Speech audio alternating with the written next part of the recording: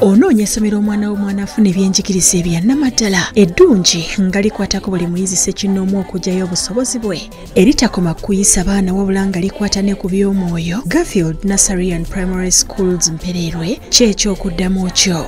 Garfield ezimba talanta z'abaana, tuyiga kompyuta era nga tukuddiza omwana ali ku mulembe oguliko kati. Garfield omwana emusomesa bw'alabako era y'ensonga lwaki abaana baffe bonna bayita okuyingiza abayizi abapya kwatandise dda. Garfield, every child, every chance, every day.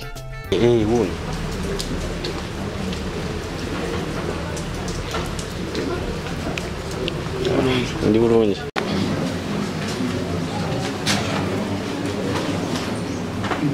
You have copies of the documents?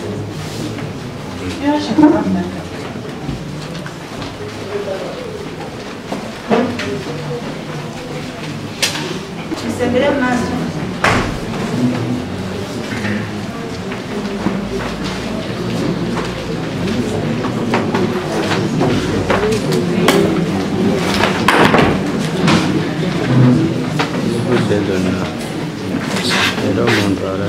Where your LC letters and national IDs? There was an LC and I'm arranged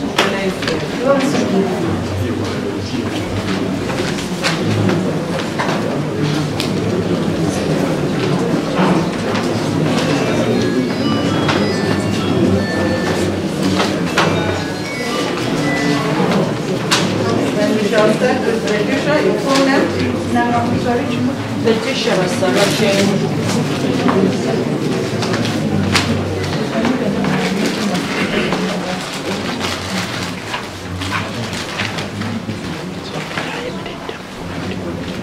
Finance company. Nanziga Finance company.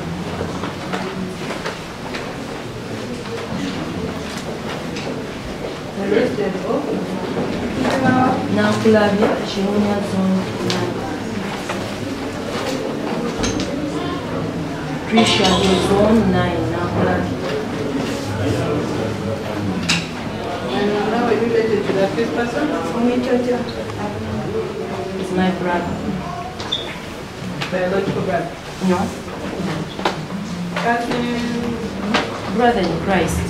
We go in the same church. Okay. Because when you say brother, you explain the relationship. When you say brother, English means you share a father and mother. Okay. So we go to the same church. Yeah.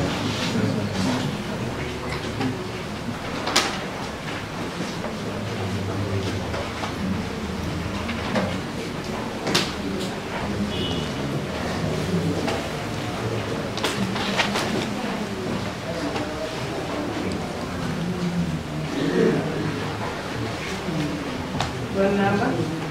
0772 55 20 26. 65, 20. 26. Second surety? Yes. Regan, please, Regan. I'm down. Full name, please. Dumba Regan.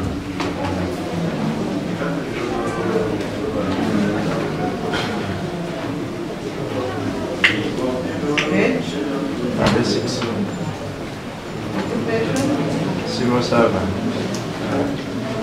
Specific job description, please. I'm the clerk. Clerk. Clerkman. Police.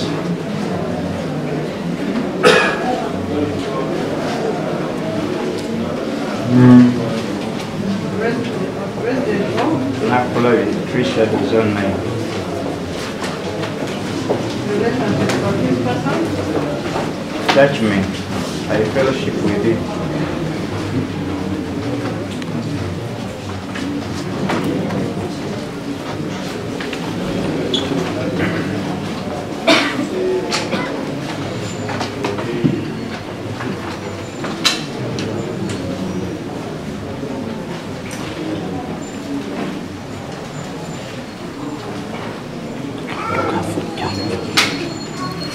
Number. 774 342791. 91. Do we have another surety?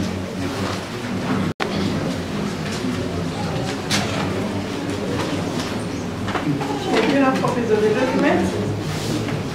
Yeah, I should have that.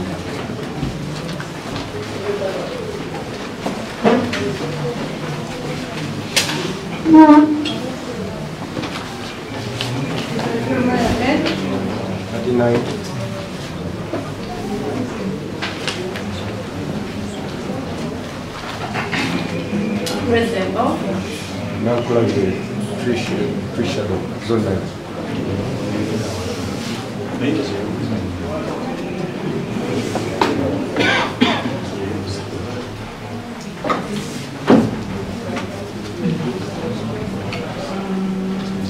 What did you pay, David? Sunday. Sorry? Sunday. Somewhere with what institutional company? D group of companies. Sorry? D. Spell that? DECD group of companies.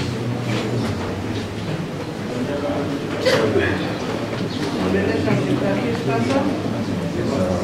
Brother in Christ, God is in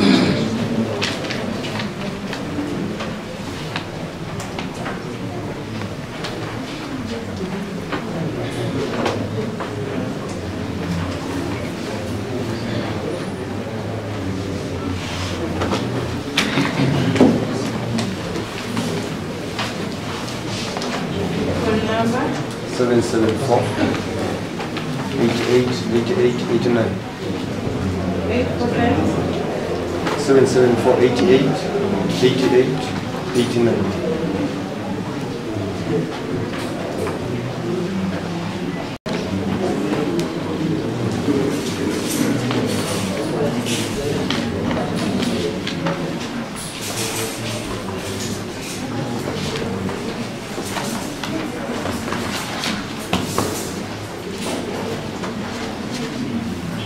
Step?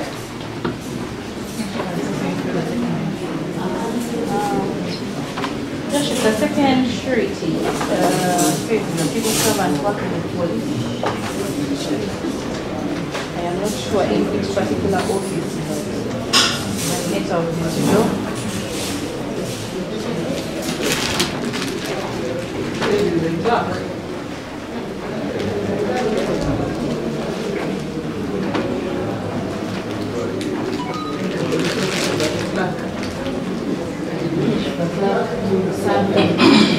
To a department in an organization, this doesn't show. That's where you see all the Kampala police. No, it's just like how I can say I work with DPP, you know. No, all the Kampala.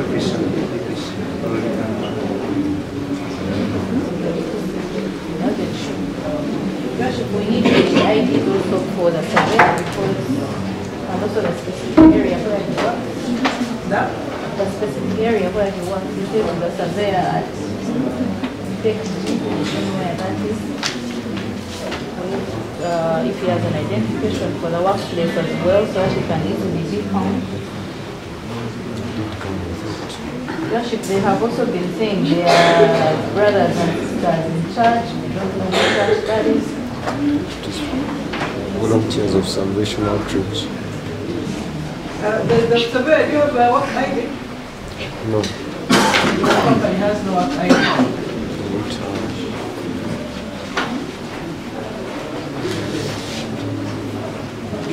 Considering that the complainant is in court and we are ready to proceed, I pray that Thomas has given a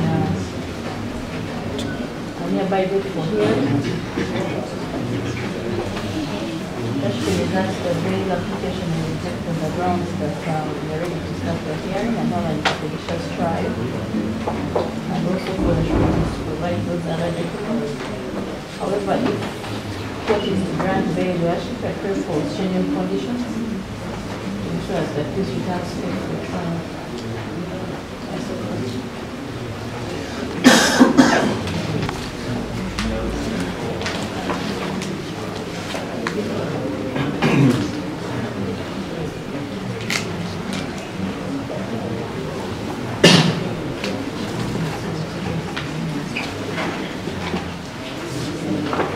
Volunteers of Salvation Outreach Ministries, NAPLEC.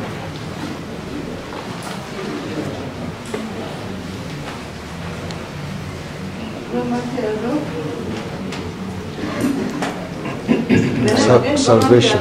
Volunteers of Salvation Outreach Ministries. Also. It's in our club, yeah? Yes.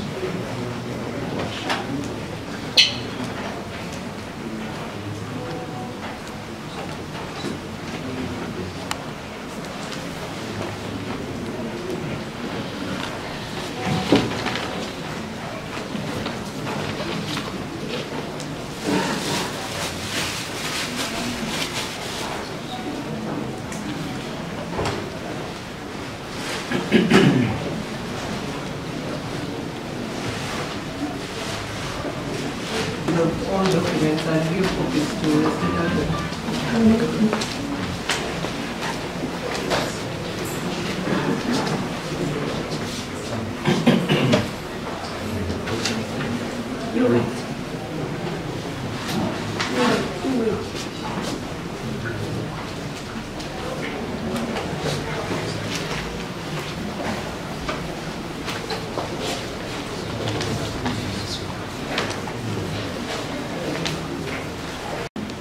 also, there is no serious ground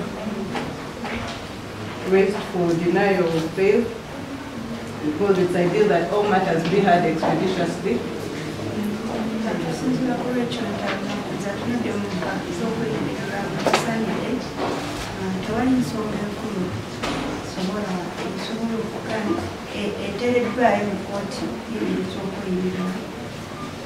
So it's ideal that all matters should be heard expeditiously.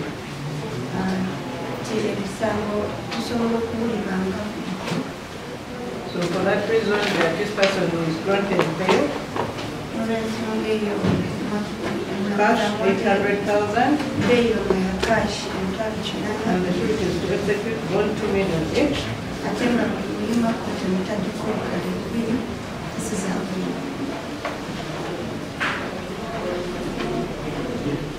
State any particular date? Or any just normal time?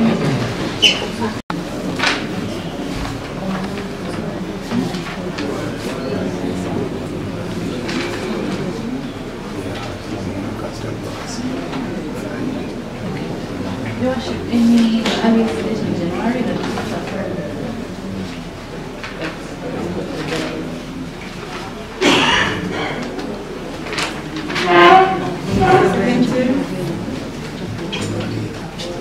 Any particular date? 17th February.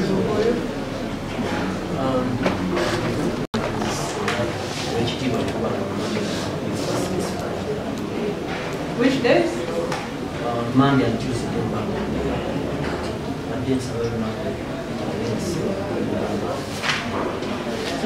Wednesdays, Thursdays are the best for the 2 days. 18th January.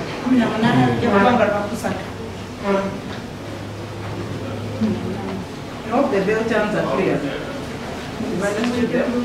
This cash money is refundable if the accused person complies with the terms. Just in case you don't know your obligations, yours is to ensure that he reports to court as and when he is required. If he fails to report for any reason, you inform court.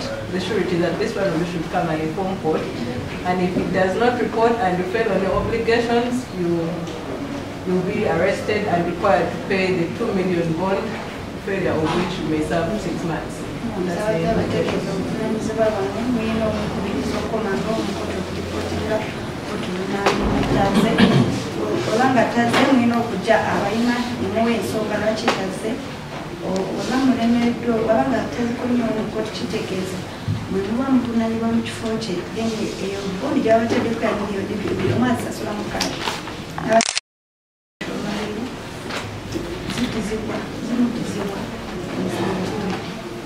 The case is adjourned to 18th January.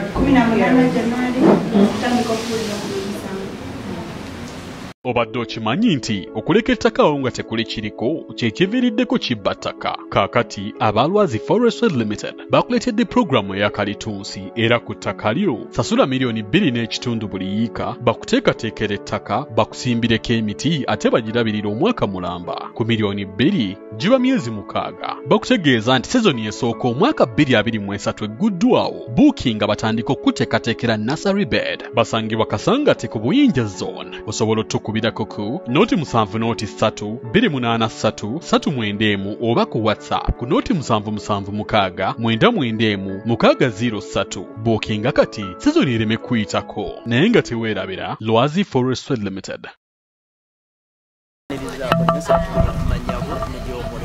Yesebo amanya gange nze Morris Katende nkulembera obuweereza babuyita Feeling Heaven International Ministries. Tulise guku ne BYOGERE naye atandiseeyo omulimu shortly. Ndi mubuulizi wa njiri ayita mu kibuga omwo nga mbuulira mu bifo ebyenjawulo abasinga bamumanyise. Mutuuka mutiro utalwa mu Luvaawa ne Dr. Tyamale bakafeero. Okay, ennaku z'omwezi nga 20 omwezi ogw'ekumi omukulu Kafeero yagenda ku mikutu gye gwa Volongoto ku YouTube ne Facebook n'agamba ndi mubbi ndi mulogo ndi mufere ngenda ku myalo nga nziba abantu. Ekitali kituufu nze sirabaganangako na mwami Kafeero sinyumyangako naye sina mboozi naye sirina neewuunya okulaba nga so bwe nakiraba ne kinkwatako nennumizibwa neŋŋamba kubanga yagamba mulokole ayogera pasita we bamuyita Mikisa kyenakola neŋŋamba fe abalokole omulokole muno bwakola ensobi ogenda wa musumba we nange ne bwe mba olaba mbulira enjiri eyo tulina kibayita aba spiritual fathers tulina ba mentor we nengeza ku communicate nga naye bamuyita Mikisa n'omulala Asha Mikisa bali babiri nibanga ebyo byammwe mu bimalire eyo wamukubira simu namukubira mukyala Mikisa naye oliye namuweereza voice naye nga banzira mu luduli so nenkireka naye then olunaku olwo era nebaza Mukama nti omuvubuka omutaliiwo naye ono yamumanyi oyo ga yamumanyi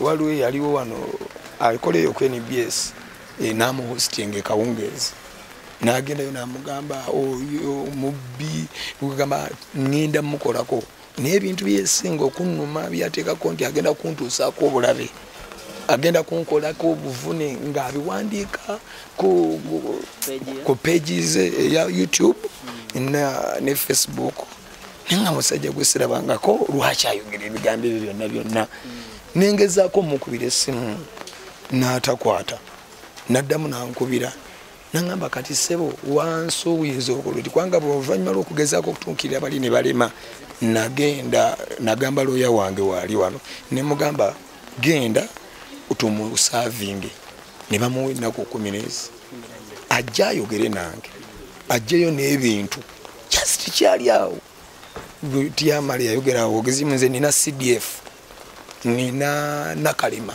bayogera nnyo nejjo yakizeemu nga ejjojo lwengano kuwa interview luli ku ekira ku Friday ku police nga bagenda omuleeta wano bamugamba nedda lwakitofukamira ono obakali siru wala wetondere musumba naganze nakwata esimu nze nina CDF fe tuli ganga ina manyi so abantu bagamba ne lwaki akola bwati kwekisooka nze ndi musajja akulembera abantu mu kanisa mulimu abazeeyi n'empeta eno gy'olaba ndi mufumbo nina basezaala nabaka ekyokubiri oba anoonya following nenange nina following nnene wano mu Kampala tusobola kuyita ku bantu 3 nobabuuza Morris Katende yaani nga tebamumanyi naye amalala nga mangi kale nze kyenyinza okwongerako nti mpulidde essanyu mpulidde nze kimpadde essanyu ku Friday omusibisa kyekyaganaawo obutabimalira eri ku poliisi ku Friday yagaana okuwuliriza yalina abakulu ye balowooza nti bagenda okwogera nabo era ayogeranga nnyo CDF simutegeera naye nga yagenda kwogera CDF ayina oyo musajja mukyamu kakati nange kudduka nenzirukira ku poliisi naye kubira enduulu in case nga waliwo ekimbaddeko kubanga kyenzikiriza omuntu omusijja mwogera linnya lye naye ayina omuyaayo omulala eyo kati nze genesis ya kino ekintu eri bweti bwe mba mbulira enjiri ku mikutu gyange gyonna bw'oliba otunulayo olabe emikutu gyange njogera nnyo ku mwoyo gwa Jezebel kitegeeza nti abalokole tetubeera n'omukazi omu kati waliwo omuyaaye amuli emabega amupushinga amuteeka mu ssente ankube ateeka mu dokitati amale saagala kwogera mannya g'abantu kubanga omusango guli mu kooti nebwe kinaba kyetaagisa naye ekyo njagadde kukulaga Genesis gyevudde kubanga era oba owulira vidiyo ze ng'azogera amwogera gwe genda owulirize ku Volongoto amwogera negundi yamukola bw'ati naye ng'oyo ye agamba lwaki akasajja because nze mbulira gye mbuliramu enjiri yanjawulo no sirina benteeka mu kamera ekyo Katonda buli mulokole buli muntu bwolokoka abaweereza Katonda yabawa ekyenjawulo osanga omusumba omulala wa deliverance osanga omulala ng'atambuza balema osanga omulala nga naye ate nze yampa kwogera mazima nkusanga ndi kakalaamu wala gigwonywa mukyamu agenda kulwaza ate ogende mu geyeena kati nenziramu wanenga kubanga batya okitegeera ekyokulya kibeere ekyokulabirako eri abalala n'ekyokuyiga eri abantu abalala abulizi benji tuli bantu babuvunaanyizibwa toyinza kuva eri n'otandika kulumba muntu n'amalala mumubulirire tewali nze kyemwetaagako gwabula akakkana amanya limiti ye era namuntu emba nina ensobi jangu ngamba abulizi benji tuli bavunaanyizibwa abo bennyini bakola pulogulaamu ne waliyo n'abantu abalala bo lwakuba baali bazeeyine n'embalika nga bawandiise mu mawulire batugobe mu kibuga naye nga bapointinga mu nze kati bwe bagenda mu kesise abasiraamu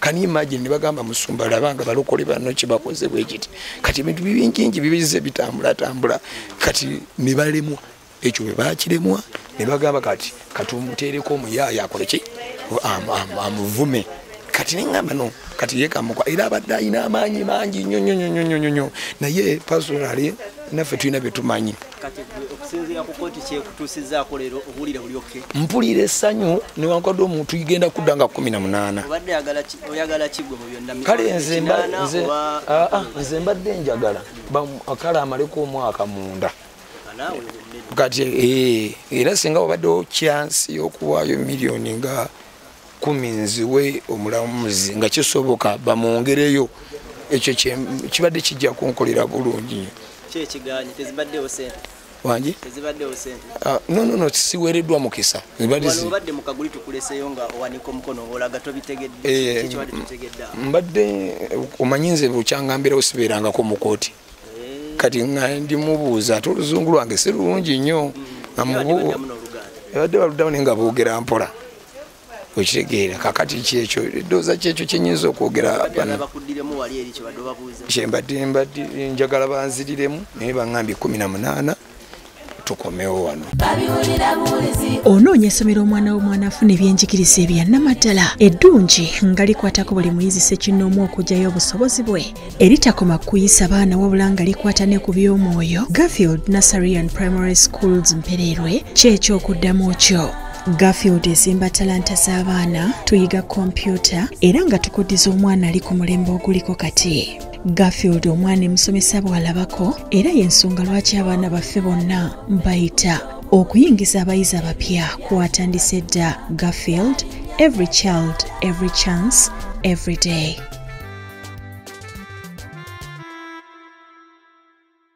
Ekinana kino nalabye nga watambulako biri bya code sizizo za medical zatula ngo ina emiggo zikuddizibwa omusawo guwedde sisobola kudetermininga because the guy is arrogant and indisciplined.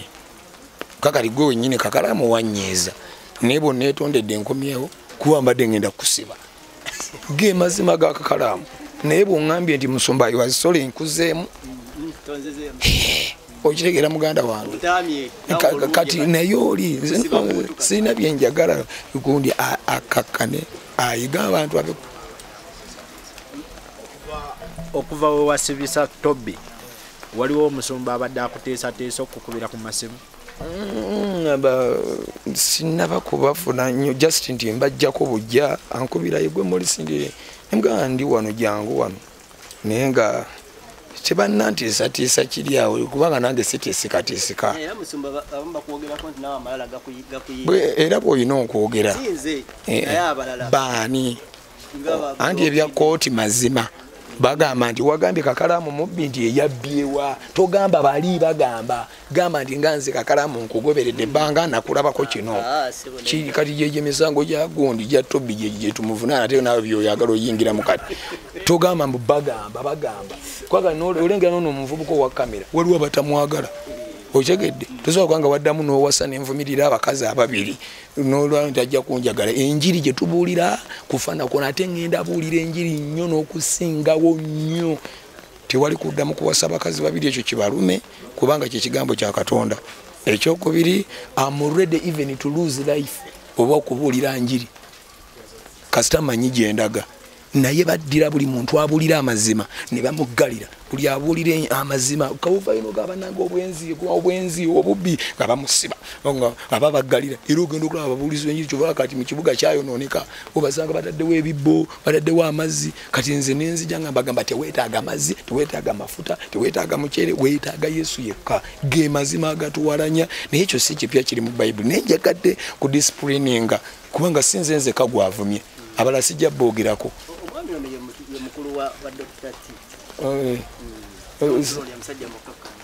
nye bwabeera mukulu wenzi mwewunya n'omwewunya omanyi onenya omwana noga ati ene yo yamuzaala kati ngaffe mu bulokole waliwo bayinza okugamba ogenda kuwasaawa tekisoboka singa yali mukkiriza si bakkiriza kale kankikubuulire Dokita Tyamale talokokanga nako balimba kati ulira obulokole kiki omuntu akwata video n'akola live ye naddira abantu abeeyambudde nga bebeekwata mu bifo ebyekyama genda olabe kuvulongoto abaseegu Dokita omusanga alwa abakubira kalango bubagende babakwate mu bifo ebizibu nga kiva mu kamwa ka mulokole Dokita omuntu y'omu gw'osanga mu bbala ng'alwana omulokole ng'olwana n'omukatuliki ng'atamidde goloza lwaki buwanvu masaakufaako kubanga namanya Kakalaamu tonnalokoka naye ono ye yali kyayogera akimanyi ebyange si byebyo nedda naye nga sinasaba ssaala nja kubasaba mwina mulokoka abali eyo totunuulira mwana wa muntu totunuulira ani buli mukkiriza Kristo yekka alikuwa obulamu n'amazima era nsabye Katonda akome ku muvubuka ono